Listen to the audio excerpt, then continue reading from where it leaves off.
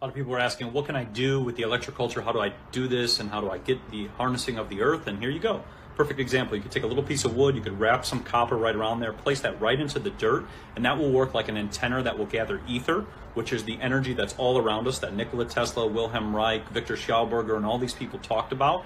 And that energy will then come down into the dirt. It will magnetize the dirt, so the dirt will become stronger. And this is a plant that's just put on the balcony. So this is nothing even in the earth. This is just on the balcony, but you can do this with your plants on the earth as well too, and it will enhance the magnetism. Basically what happens is our soil starts to get dried out because the magnetism of the soil, it starts to deplete and it pretty much becomes dead. There's no more life force or ether inside that soil, so we need to reestablish that and harness that and bring that back. And this is a simple technique you can use. We put up more techniques on our website, cultivateelevate.com, but you can take your gardening to a whole nother level and grow more food very, very simply without doing much of anything. You don't need pesticides, you don't need fertilizers, you don't need chemicals, you don't need sprays produced by Monsanto and DuPont and all these chemical companies that are trying to patent nature. Just a little bit of wood, a little bit of copper, or even use a little bit of brass because the copper zinc ratio in there is a little bit better and that can even yield even more. Wish you guys all a happy day. So a lot of people have been asking me about before and afters of electroculture. Does it work? Is it placebo? Is the copper doing anything? This is a before and after video showing the difference of Elisa's garden on TikTok. Her handle is gardening521 and you can look her up. But this is her garden before electroculture in 2020. She was just using compost and fertilizer, which is the traditional way, and it looked like she was yielding a ton of food in her backyard. We can all have abundance. That's the magic of just growing our own food. We don't have to be dependent on the toxic chemicals in which they try to supply us with. So let's look at the after. So this is the after of electroculture, implementing copper and wood antennas in the garden to amplify the earth's energy, the magnetism, and the life force of the sap, the plant's blood. What's happening is she's increasing the magnetism and the earth's energy in that area, creating a vortex so that the plants can grow larger, get bigger, and also receive more nutrients, right? When the plant is at its most optimal level, it will grow and just keep growing. We could probably grow plants almost 50 feet high, but the pesticide companies load their pesticides with tons of iron, which diminishes the life force of our planet and our foods so that we are dependent on the grocery store. If you want to learn more about electroculture, you could check out our blogs, Electroculture for Beginners, at cultivateelevate.com, but also check out Elisa's TikTok at gardening521. So today we're talking about electroculture again with part 2 with Gardening 521, which is Elisa's garden. Her video went wild the other day, and here's her antennas, and here's her garden, and here's the abundance in which we can all have. Her backyard is like a jungle of just food, and she's in Washington State. Look at this. It's beautiful. This is what we all can have.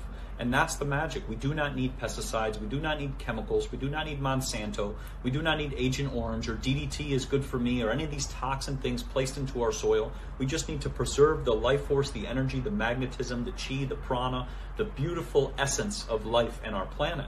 And that's where electroculture can come in to help reestablish that. You're using copper, which is great for the soil, great for the plants, and helps yield more food.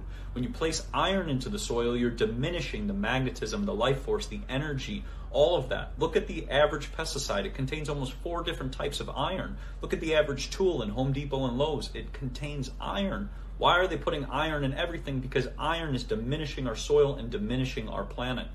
That's what it comes down to. And if we start going back to using copper like Justin Christo Flo, like Victor Schauberger, like George Lakhovsky, you can look all these people up. They researched all of this stuff. They healed plants with copper. If we start going back to that, we can all have an abundance and there will be no food shortages on this planet. So I want to hop on here today and show the difference of my friend using electroculture in her garden. This is a 2-week difference, right? 2 weeks. So this plant was not using electroculture, so no copper whatsoever. This tomato plant was using electroculture and used copper, and look at the difference. This is a 2-week difference.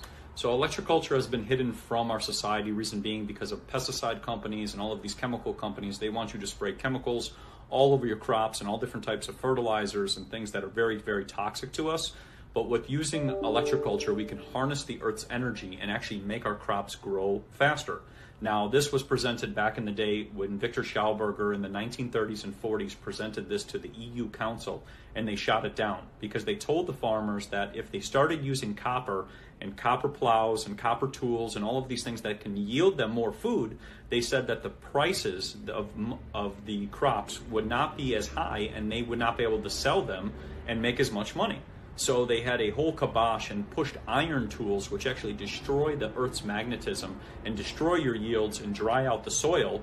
And instead of pushing copper, they pushed iron so that they could continue the profits. And a lot of this information was forgotten, but here's a perfect example of a 14-day difference utilizing no copper and how you can grow your plants faster. Hey Matt, it's Claire from Ireland. I'm a huge fan of your channel and I'm really excited to share with you today the results I've had using the Electro-Culture. So I incorporated a total of 3 copper antennas into my vegetable bed here. This is actually a copper pipe. And I planted my garlic as I do every year.